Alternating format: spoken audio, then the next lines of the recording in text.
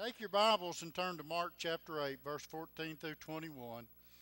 And tonight's message comes from verse 21. The title, verse 21 says, "And he said unto them, How is it that you do not understand?" And I just believe there are times that the Lord looks down upon us and says, y'all just don't get it. Why can't you understand what I'm trying to tell you? Why can't you understand what I want you to do or how I want you to be? And that's kind of the way he was with his disciples. He looked at them and said, "Howbeit, I just don't understand why you all don't understand." Look in verses 14 through 21. "Now the disciples had forgotten to take bread, neither had they in the ship with them more than one loaf." Now that's important right there. Remember that the disciples had forgotten to take bread. "And he charged them, saying, Take heed, beware of the leaven of the Pharisees and the leaven of Herod. And they reasoned among themselves, saying, It is because we have no bread. And when Jesus knew it, he saith unto them, Why reason ye, because ye have no bread? Perceive ye not, neither understand? Have your heart yet hardened? Having eyes see ye not, and having ears hear ye not, and do ye not remember?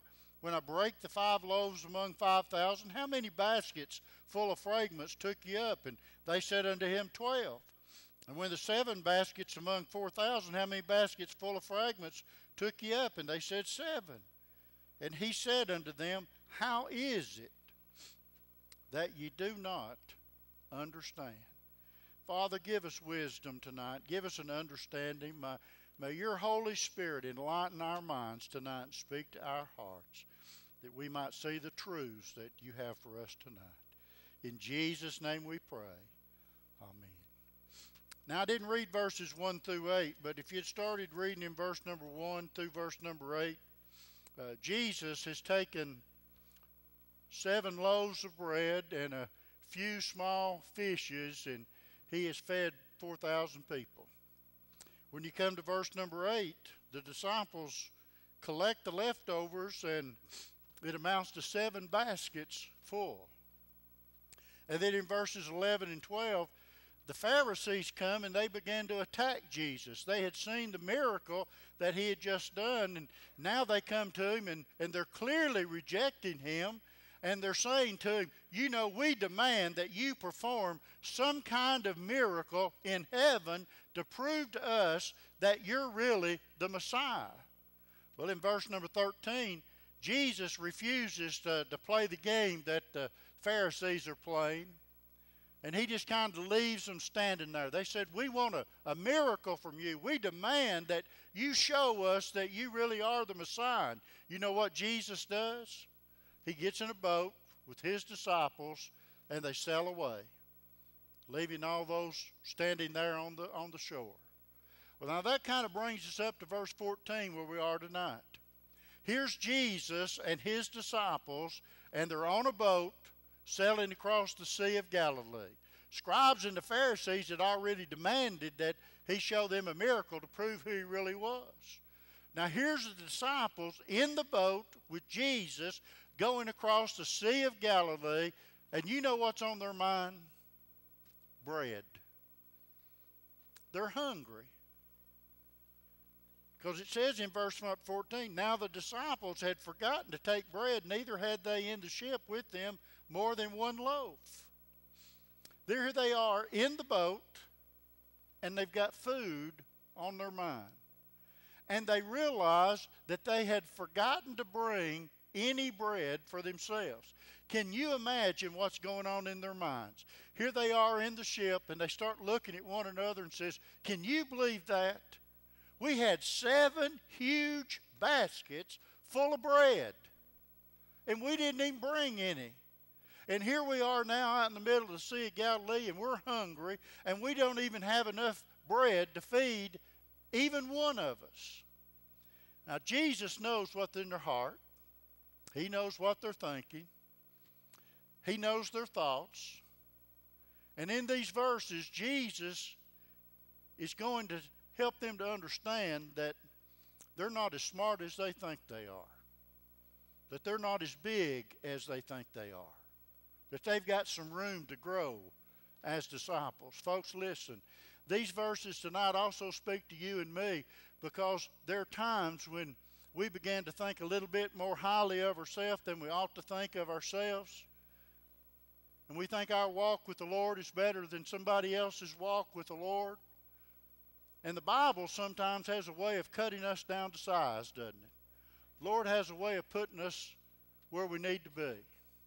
And that's what these verses of Scripture are designed to do. You see, we're just like the disciples. Sometimes we just don't get it. Sometimes the Lord just wants to shake us and say, don't you understand? Look in verse 15. And he charged them, saying, this is after they are worrying about where they're going to eat, where they're going to get the bread to eat. Jesus says in verse 15, he charged them, saying, take heed, beware of the leaven of the Pharisees and the leaven of Herod. Now they're worried about bread, and Jesus says, you need to beware of the leaven of the Pharisees and Herod. Now, leaven is another word for yeast. And if you add yeast to dough, what's it do? It makes it rise. My kids found that out the hard way one time. Somebody had made us a loaf of bread when we were down at New Midway, and they'd also given us some bread that they had just added the yeast to. And we put it in a car, and it was hot as it could be. There was a pulpit committee come that morning, and they wanted to know if they could talk to us for a few minutes after church. Well, here they've got me and Bobby Carroll back in the back room talking to us. Church people are standing over here wondering what we're going to say to the pulpit committee. Pulpit committee's going to say to us. Our kids are sitting out in a hot car eating the loaf of bread that somebody had brought to them. But that lump of dough that they brought us in that hot car just began to grow and grow and grow. You see, yeast will lie dormant for many months. And then when that yeast gets a little bit of moisture to it, it comes to life. And it begins to work. And if you add yeast to the dough, that yeast will completely fill that lump of dough until it's just taking it over. And the only thing that can stop the leaven is heat. When it gets hot. When yeast is exposed to a fire or to the heat, it dies. In the Bible, leaven is a picture of sin, evil, and wickedness. The Bible says that you and I as believers are to purge out, therefore, the old leaven, that ye may be a new lump, so to speak, as ye are unleavened. We are to lay aside evil and spiritual corruption, and we're to live for the Lord. We become a brand new creation. We are also warned that a little leaven leaveneth the whole lump. What that means is that a little sin is like yeast in the dough or leaven in the dough. When we tolerate sin in our lives, it will soon get into every part of our life. And it will affect every part of our life.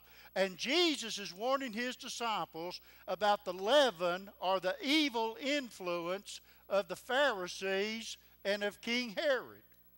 What is the leaven of the Pharisees? The leaven of the Pharisees is found in Luke chapter 12, verse number 1. It says, beware ye of the leaven of the Pharisees, which is hypocrisy. The Pharisees were religious men. And remember, it's not about religion, it's about Jesus. But they were more about religion. And their religion was just on the outside. Their religion was just an external religion. It didn't change their hearts. The Pharisees claimed to have a love for the Lord, but they were nothing but religious fakes. They were nothing more than religious phonies. And when they began to infiltrate the lives of people around them, when they began to have things to do with the people around them, just like leaven in dough, They corrupted everybody they came in contact with. They corrupted the lives of everybody that they touched. In Matthew 23:15, Jesus said, "Woe unto you, scribes and Pharisees, hypocrites, for ye compass sea and land to make one proselyte. And when he is made, ye claim him twofold more than the child of hell than yourselves." Jesus is warning his disciples, and he's warning you and me tonight of the danger of having a hypocritical heart. And folks, that's something that everybody struggles with from time to time. Every one of us are masters of pretending what we're not. Sometimes we pretend to where our hearts, that our hearts are where they ought to be in relationship with God. We pretend that everything is right with God, everything's all right with God, that we're pleasing God. And Jesus is warning every one of us tonight against hypocrisy in our hearts. We need to be sure that what we claim to be as we pass through this life is real, because of the leaven of hypocrisy. If you and I claim to be something we're not, and we're friends with somebody else, we can poison their lives and we can affect their lives. What is the leaven of Herod? In Matthew 16:6, Jesus calls it the leaven of the Sadducees. The Pharisees were the religious conservatives of that day. Heard a preacher preach on it the other day, and he said the Sadducees were the Republican and the Pharisees were the Democrat. That's probably not true. They didn't have that back then. But back in those days, the Sadducees, or the Pharisees were the religious conservatives, and the Sadducees were the religious liberals. The Sadducees were those who were worldly, and they were secular. And they joined forces with King Herod, and they began to compromise with the Romans living around them. And the leaven that infiltrated their lives and teaching was materialism. And as that materialism got into their lives and worldliness got into their lives, it compromised them. And it made them different. And Jesus is warning his disciples. He said, don't get caught up in materialism. Don't get caught up in wanting the things of the world. He said, if you have a quest for more of the world's goods and more of the world's favor, you'll get out of touch with God. You need to want more of God than you want more of the world. The Lord's will back then and right now is that his people be separate from the world. We're supposed to be a peculiar people.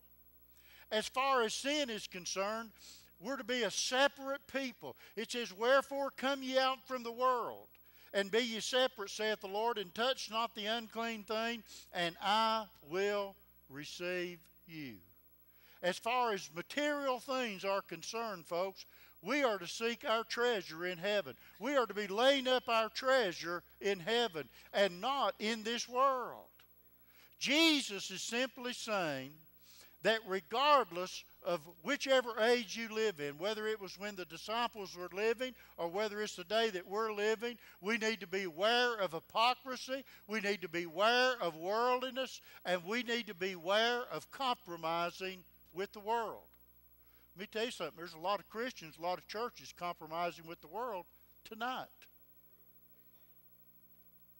There's a lot of churches tonight that change their whole schedule that they go about on Sunday night. You know for what reason? A football game. Isn't that compromising with the world? Isn't that having a little bit of hypocrisy? Folks, listen, more important things in the world than a football game. And if Jesus, I heard somebody say the other day, if I die before the Super Bowl, the first question I'm going to ask when I get to heaven is, who is going to win the Super Bowl? Let me tell you something. When I get to heaven, I'm not going to care who's even been to the Super Bowl. I'm not going to care who won the Super Bowl. I'm not going to care what kind of ads they have on the Super Bowl. I'm not going to care anything. Folks, listen, we are not to compromise with the world.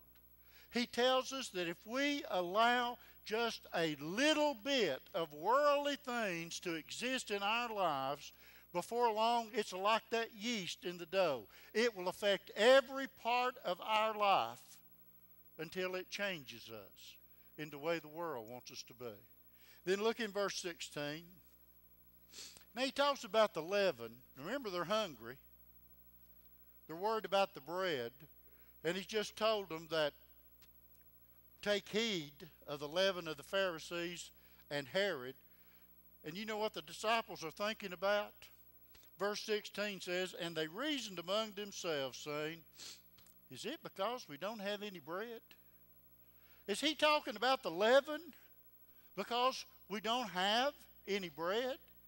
The disciples hear the warning of Jesus and they immediately misunderstand what he's talking about. They don't even have a clue of what he's trying to say to them. They are so focused on the world, they are so focused on filling their stomachs that they can't see the spiritual side of what Jesus is trying to say. And folks, there's so sometimes that you and I are so focused on the world that we can't see the spiritual side of anything either. They hear the Lord's word and immediately they start saying, what in the world is he talking about? And he isn't talking about real bread here, folks. He's merely using the leaven to speak to his disciples as a metaphor, as a symbol of evil. And they are so thick-headed that they can't grasp what the Lord is trying to tell them. I wonder sometimes if we're so thick-headed we can't understand what the Lord's trying to reveal to us. The disciples just didn't get it. They were so focused on the material that they failed to see the spiritual work of what God was doing in their midst. Folks, God's doing something in our midst right now. And we might be so focused on the world that we can't see it. He might be speaking to your heart right now. He might be trying to reveal something to you right now. And you're sitting there thinking, well, it's been going for 20 minutes. Wonder what the score is. I wonder if we'll get home before the first quarter's over. And the Lord's trying to do something in your midst, but you're so concentrated on the world that you can't get what God's trying to say to you. Folks, listen, we miss out on so much that God wants us to enjoy because we just don't get it sometimes. And we need to pray that God will help us to look beyond the material and see the spiritual. We need to grow so that we'll not be so spiritual blind to the things that God's trying to say to us. Now look in verses 17 through 21. And when Jesus knew it, he knew what was going on. He said, why reason ye because ye have no bread? Perceive ye not, neither understand? Have your heart yet hardened? Having eyes, see it not, and having ears, hear it not, and do you not remember? When I break the 5 loaves among 5,000, how many baskets full of fragments took ye up? They said 12. And when the 7 among 4,000, how many baskets full of fragments took ye up? And they said 7. And he said unto them, how is it you don't understand? Jesus started out in verse 15 trying to warn the disciples about the evils of the Pharisees and the Herodians. He's trying to get them to see how it's wrong to let materialism and worldliness creep into your lives. And they totally missed out on the message. They're focused on physical bread when Jesus is trying to teach them a spiritual truth. They're worried about bread to eat when they had just one loaf among them. And Jesus says, don't you know that I can take that one loaf and I can feed all of you? And you can even have stuff left over? Don't you understand? No, they didn't understand because Jesus said you just don't get it. And Jesus questions them about their memories. He says, didn't you see me feed those 5,000? Didn't you see me feed the 4,000? Didn't you hear the words of the response of the people after I fed them? Have you forgotten my mighty power? Are your hearts so hard that they can't be penetrated by the things that you have seen with your own eyes? And then Jesus asked them specifically, he says, how many baskets of fragments were left over in the 2 feeding miracles? And they answered that they were 12 in the first and 7 in the second. And you know what the Lord's point is here? He says, y'all forgotten who you're dealing with. Y'all have forgotten who you're in the boat with. Here you're worried about having 1 loaf of bread. Don't you remember what I just did? With a few loaves of bread and a few fish. Don't you remember how many people were fed? And don't you remember how much was left over? The Pharisees had seen the miracles of Jesus, but it wasn't enough to convince them of his true identity. They kept wanting him to do more and more and more. Apparently, the very same thing was true of his disciples. The disciples had been with Jesus long enough and had seen enough miracles at the hand of Jesus to convince even the hardest of hearts. Yet they refused to believe what they had seen. They failed to understand that Jesus Christ was and is God in the flesh. They were in the boat with God himself. Folks, listen, the Lord has done so much for us. But when the next crisis comes along and we have a crisis of faith, how do you react? In fear? Do you wonder how you're going to get through it? You say, oh Lord, you've really given me a mountain this time. And God says, don't you remember what I just did for you? Don't you remember what I just brought you through? Don't you remember how I've helped you? Folks, remembering what the Lord has done for you is the first step. What Jesus is really trying to teach his disciples is that it isn't what you have or it isn't what you can do that matters in your life. What really matters in your life is who you know and who you're walking with. And if you know Jesus and you're walking with Jesus, you don't have to worry about the bread. You don't have to worry about tomorrow. Folks, let me ask you something tonight. Who's in your boat with you tonight? If you're in the boat with the world, you're in trouble. But if Jesus is in your boat tonight, you don't have to worry about where the bread's going to come. He's going to take the little that you have and he's going to make a lot out of it. If you are a child of God tonight, the best thing you can ever do is to wholly learn to trust Jesus Christ without any reservations, because, folks, he'll never fail you. Never fail you. Jesus doesn't want us to live our lives focused on earthly things. He didn't want us to worry about food. He doesn't want us to worry about our health. He doesn't want us to worry at all. He wants us to understand that our lack of bread is not our real problem. Our real problem is that we do not see and hear the things of God. The real problem is a serious lack of faith when it comes to putting our trust in God. The heart of the issue in this message is not the leaven of the Pharisees and the Herodians. The real issue is the lack of faith among the people of God. Folks, we see and we hear what God is doing, but we don't comprehend it. We see and we hear the things of God. We read his word and sometimes we don't even believe it. Folks, we have experienced the power of God in a mighty, mighty way. But a lot of times we're still not convinced he can take care of tomorrow. You know what God's challenging us in this passage of Scripture to do? He's challenging us. Hey, folks, you know what you need to do? You need to just slow down a minute. You just need to stop. And you need to remember what I've already done in your life. What I've already done for you. What I've already brought you through.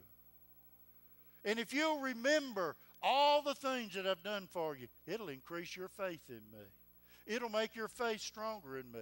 He's calling you to purge the leaven out of your bodies, to get that hypocrisy out of your bodies, to get that worldliness out of your bodies so Jesus can have more place in your life. Let me ask you something. How many of you are going to break your neck tonight to get home to watch the ball game? I know you're not going to raise your hand. You wouldn't raise your hand even if you were going to do it tonight. But I want to thank you tonight, folks, for being here tonight. Because what this says is that you care more about God. And you care more and more about His church.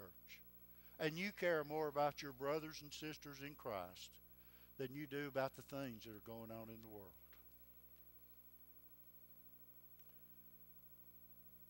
I'm so glad tonight that I've got a God in heaven. And I've got a Savior tonight who loves me so much. I don't have to worry about what I'm going to have to eat tomorrow. I don't have to worry about anything that's going to happen tomorrow. Because I know God's going to take care of everything. Isn't that wonderful? And if you're like me, you're still going to worry. I still worry about a lot of things. I worry about my kids. I worry about my grandkids. I still worry about things, but I keep it all in here. And sometimes God has to say to me, why are you worrying about those things? I'm going to take care of everything in a way that I want to take care of things. And your worry is not going to change things one bit. Everything's going to happen just the way it's going to happen. I'm in control of all things. You just need to let go and let me be God. You just need to trust me to be your God and to take care of you. It's hard to do sometimes, to let go and let God be in control of all things. But when we do that, God blesses us in a way that is supernatural. It's supernatural. We begin to see things happen in our life that we never thought could happen. And we just stand back and we say, God, what did you just do in my midst? God, you just worked a miracle in my life. Or God, I can't believe you just did that. God, you're an awesome God. Folks, God's always doing something awesome. If we just stand back and take a good hard look at what God's doing. God's at work even tonight. Heavenly Father, thank you tonight that we serve a God who's always at work. And I know that there are worries in this place tonight. Disciples were worried about food. They were worried about not having enough to eat. They were worried about the food that they'd left behind. They had forgot that they were in the boat with the Savior who could take a little and make much out of it. If every one of us tonight would just have the faith to put what little we have in the hands of God and say, God, here it is. You take it and you make much out of it. God could use us to do something great and wonderful. He could use us to touch other hearts and other people. Just like the leaven in the bread just goes throughout that whole lump of dough till it just completely infiltrates every drop of it. If you and I would be what God wants us to be, we could be like that leaven in this world. This church could be this leaven in this community. Father, thank you tonight for your goodness, grace, and mercy upon us. Thank you for all that you do for us. And I just pray tonight, we just realize that God's in our midst tonight. If there's one here tonight that's lost without Jesus, I pray tonight they'd be saved. For those who need to come unite with our church, I pray they'd come. For those who just need to come and kneel in the altar, I pray you'd come.